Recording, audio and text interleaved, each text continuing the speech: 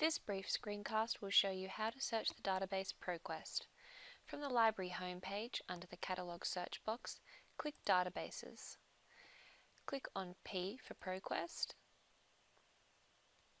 and click the link. You will be prompted to sign in. Choose the Advanced Search option. At the top is where you enter your keywords. On the right is where you can choose to search those keywords in the articles. Below the search boxes is the option for peer-reviewed, and there is also a date range. The first keywords I'm going to put in is the phrase social media. You can see that I've entered social media in double quotation marks. Always use double quotation marks when searching two or more words together as a phrase. In the second box, I'm going to enter the word child with an asterisk. An asterisk is called truncation and catches the different endings of the word.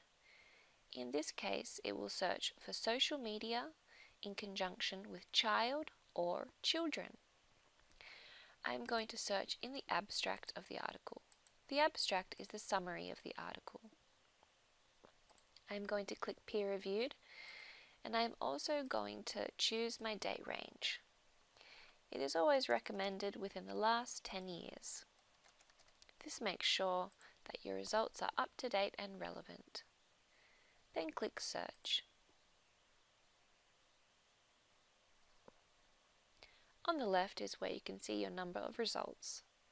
Below that are more limitations you can put into your search. You can see your keywords are highlighted within the articles. On the right, you can choose to look at the preview of the article, the summary. You can choose to download the full text PDF to your computer. Sometimes the article might not be available for a full text PDF download straight away. In that case, you will see a Find It button. Click that and it will take you to another database where the article might be available. Thank you for watching this brief screencast. If you ever need any assistance, please don't hesitate to come and see us in the library or click on the Need Help chat box.